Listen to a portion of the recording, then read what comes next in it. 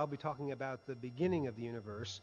I also want to emphasize a theme, which is that our understanding of the universe has really become shockingly successful in understanding many features of the universe, and we're even able to predict many features that the universe has shown us to be real. On the other hand, we're also shockingly ignorant about some of the basic features of the universe, like what all the stuff that it's made out of is. And I'll try to make it clear how that all works. So I want to describe this theory called inflation, but I want to begin by first saying a few words about the conventional Big Bang theory that existed before inflation was invented. The Big Bang theory essentially is the theory that the universe as we know it began some 13 to 15 billion years ago. And we now even know this number quite accurately, we think. According to the latest data, the age of the universe is 13.7 plus or minus just 0.2 uncertainty billion years. I added this phrase, as we know it, as an intentional hedge. Cosmologists know that we need to hedge. The era that we think we can describe, we're quite sure began about 13 to 15 billion years ago, but we really don't know what happened before what we normally call time zero. There's a lot of uncertainty there, and there is certainly room for a possibility of a very significant prehistory, and there are theoretical discussions of such things, and they might also be correct. The initial state of the universe, and by initial I now mean 13 to 15 billion years ago, was the state of a hot, dense, uniform soup of particles. And it is important, it's been emphasized by, I think, almost every speaker who's spoken so far, that this initial soup of particles filled the entire space. It was not a small egg in the midst of an otherwise empty space, as is often pictured in cartoons. The traditional Big Bang theory is very successful in many ways. It describes how the early universe expanded and cooled. It also describes how the light chemical elements formed. And it gives us a description of how the universe congealed to form galaxies, stars, clusters of galaxies, and so on. Certainly this later point is still a work in progress, but we certainly do think we understand the basics of how those processes happened. Nonetheless, there are a number of features which are not described, not even attempted to be described by the conventional Big Bang theory. And I'd like to highlight two of those. One of them is the question of what caused the expansion. Now, everyone would naturally think the bang of the Big Bang, naturally. It's called the Big Bang theory, but in spite of that name, it never really was a theory of a Big Bang. From the very beginning, as far as its scientific formulation, the Big Bang theory was really just, excuse me, the description of the aftermath of a bang. The theory says nothing whatever about what banged, why it banged, or what happened before it banged. So inflation actually is an attempt to try to answer some of those questions.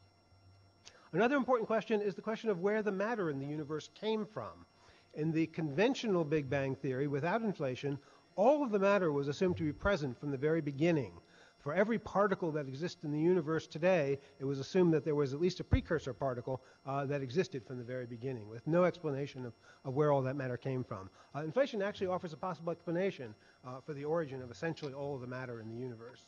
So the key to trying to answer those questions, as I indicated, is to introduce the idea of inflation, and this actually repeats the transparency shown by Max Tegmark. The idea is that from the beginning, or at least what we call time zero, whether or not something happened before it, we introduce a tiny fraction of a second of evolution followed by the onset of inflation. Inflation lasts perhaps 10 to the minus 35, 10 to the minus 32 seconds, something in that range. Then the universe continues to evolve by mechanisms that we think we already understood for about 380,000 years before the release of the cosmic background radiation. And then we are observing that cosmic background radiation today in a universe which we believe is about 13.7 billion years old. So what is inflation? In a nutshell, I want to describe it now in a few transparencies. The key idea behind inflation comes from particle physics. The idea is that modern particle theories actually predict that at very high energies, we expect there to exist forms of matter which literally turn gravity on its head and cause gravity to become repulsive, creating a genuine gravitational repulsion. So inflation is the proposal that at least a small patch of this repulsive gravity material existed in the very early universe. And there are various theories about how that could have come about. That's still very speculative. One doesn't need a very big patch of this material. The initial patch that began inflation could have been smaller than 1 billion times smaller than the size of a single proton, which is really amazing. These numbers basically come out of the numbers associated with grand unified theories in particle physics. Once this gravitational repulsion was started, it would drive the universe into a period of exponential expansion. And using typical numbers, again coming from grand unified theories, the doubling time for this exponential expansion would be about 10 to the minus 37 seconds, a decimal point, 36 zeros and a 1, that many seconds. And what I mean is during that period of time, the universe would double in size. During the next interval of the same duration, the universe would double again and then redouble and redouble. That's what exponential means. We need about 100 of these doublings to create a universe starting from something more than 1 billion times smaller than a single proton. An important and very strange feature of the exponential expansion driven by this repulsive gravity is that while it's taking place, the density of matter does not go down. Now, if you had any normal kind of gas and you expanded it, the density goes down. That's what we're accustomed to. But from our understanding of elementary particle physics, we believe that this is not the case for the kind of expansion driven by this repulsive gravity. The density of matter actually remains constant. Now, this sounds like it would violate the idea of conservation of matter or conservation of energy. It doesn't for a very special reason related to the fact that it's being driven by gravity. So gravity is playing a crucial role here, and therefore the energy of gravity is crucial to understanding the energy balance. It turns out, and it's a fact which in principle is well known for a long time, but was not widely heralded until inflation came along. The idea is that the energy of a gravitational field is actually negative. So what happens during inflation is that as the tremendous exponential expansion is going on with a constant density of matter, more and more positive energy is appearing in the form of this tremendously increasing amount of matter. But at the same time, more and more negative energy is appearing in the form of the gravitational field, which is filling this region.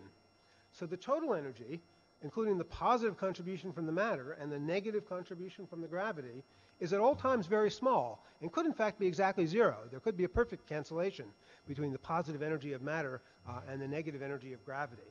So the total energy is conserved, very small, and may be exactly equal to zero. Now, we need to understand how inflation ends, because the universe today, although it now appears to be undergoing a very slow form of inflation, is certainly not inflating at the timescales that we were talking about in describing the early universe. But inflation has a very natural end, because this repulsive gravity material that's predicted by particle physics is itself unstable. Unstable in the same sense that radioactive elements are unstable. So it decays, much like a radioactive material, and when it does, it produces products of that decay, which are just ordinary particles, which form a hot, dense soup of particles, which we often call the primordial soup. Now, this period of inflation could have been very short. It could be as short as 10 to the minus 35 seconds. There's certain uncertainty in the exponent there. At the end, the region of space that's destined to become our presently observed universe is very modestly sized. I have written on the screen a marble, something that you could hold in your hands, although it would be much more massive than anything you could hold in your hands. This primordial soup that I mentioned, the byproducts of the decay of the repulsive gravity material, ends up having exactly the properties that had been assumed for the conventional Big Bang theory. So one of the beauties of the inflationary theory is that it did not require anybody to give up anything about what we previously thought about cosmology. Inflation just very naturally sets up what had been previously assumed as the initial conditions for the conventional Big Bang theory.